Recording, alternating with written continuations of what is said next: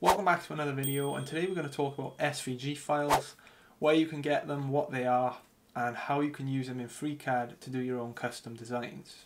So let's take a look. So for this simple example, we're going to be using the Twitter logo as an SVG file, and I've made a similar tutorial to this on Fusion 360, so I thought why not make it for FreeCAD, since a lot of my viewers now are also FreeCAD users. So let's talk a little bit about what an SVG file is, and to demonstrate this I'm just going to use another logo here, the Instagram logo. So most of us know that whenever you take a low resolution image and you zoom in on the computer, so if we zoom in, the first thing you notice is that it starts to look really quite nasty, and you start getting those ragged edges, and it just doesn't look very pleasing, right? In order to solve this, there's another format that people use, and it's called SVG. So if I come over to this tab, SVG stands for Scalable Vector Graphics, and all this basically means is that it uses vectors to create an image instead of pixels. That way you're accommodating for far more resolutions, different screens, and all kinds of things. So this is the SVG file, and again if I zoom into this one, you can see we keep the resolution all the way in, and it looks really clean with nice sharp edges. And this is all Chrome will let me zoom in, but you could go in as much as you want and you'll always have those sharp edges. And typically whenever we're doing something in CAD we face a similar problem. We always want our 3D objects and 3D lines to be smooth so that we have a better looking model. One other thing I want to talk about before we get to FreeCAD is where you can get SVG files. So this is a site called freesvgdesigns.com. These SVG files are all free for personal use. If you want to use them commercially you do have to get a license, but just for your own personal projects you can use them for a bit of fun. As you can see here, they've got a bunch of different stuff on there, and these are a lot more complex SVG files than the Twitter one that we're going to be using, but the concept's the same, and if you play around with it long enough you can get something looking really good. So as I said, we'll be using the Twitter logo as an SVG file. I'll leave a link to this below if you want to follow along. So just make sure you've got this saved to your computer somewhere and then jump into FreeCAD. So as always, we're just going to create a new project. We'll create a new part and a new body, and we'll save the project. From there we're going to go up to File, Import, and we're going to go and select that SVG file that I've downloaded, which is here, Twitter SVG, and we're going to click Open.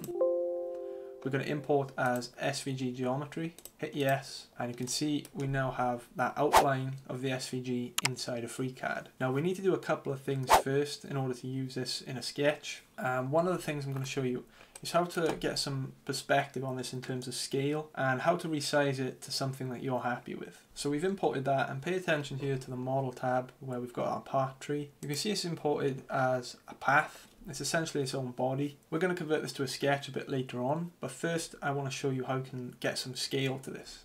So once again we're just going to select our body here. We're going to go up to Create Sketch. We're going to select the XY plane, hit OK. And now we've got this nice sketch behind us. As I said before, when you import these things you can see this is really small and you don't really have any scale. So let's say you wanted to 3D print this as large as you could on your printer.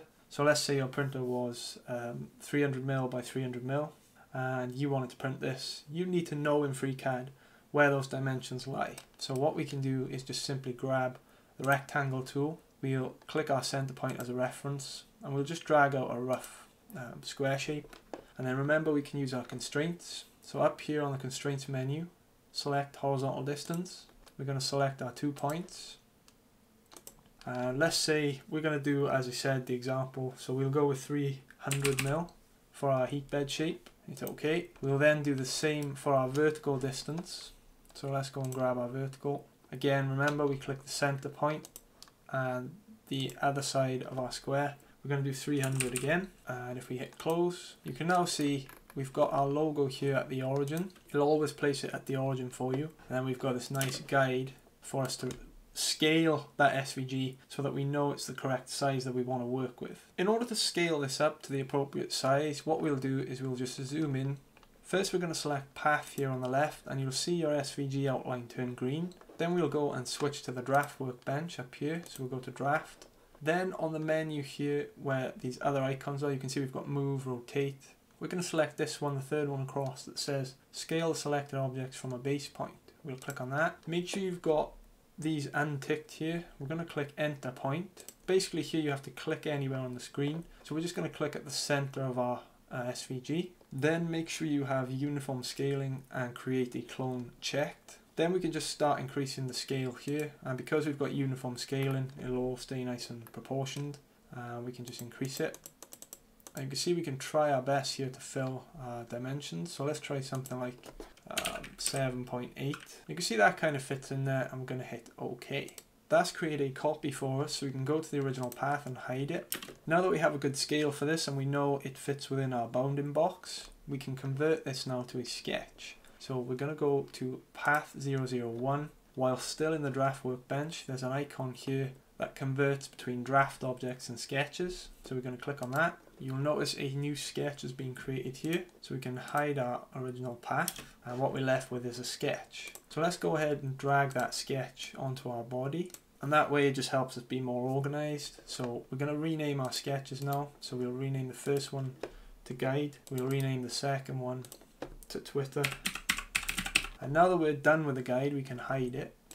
So now let's extrude this and turn it into a 3D model. So if we switch workbench again, we'll go to Part Design, come back to our Model tab. I'm going to select our Twitter sketch, come up to the toolbar here and pad it. So we're going to click this one, and if we rotate around, you can see that we now have an extruded object. I'm going to set this to be 10, hit OK. And once again, this draft plane in the background can be quite annoying. So we'll go up and change to the draft workbench. You'll see these blue symbols here. If you click the two arrows, you'll see this grid icon. If you click that, it hides that grid and it just gets it out of the way for us. So let's switch back to Part Design, and there we go. You can see we've got a relatively cool looking shape that we didn't have to sketch out. We could just import the file and create this really cool looking 3D model.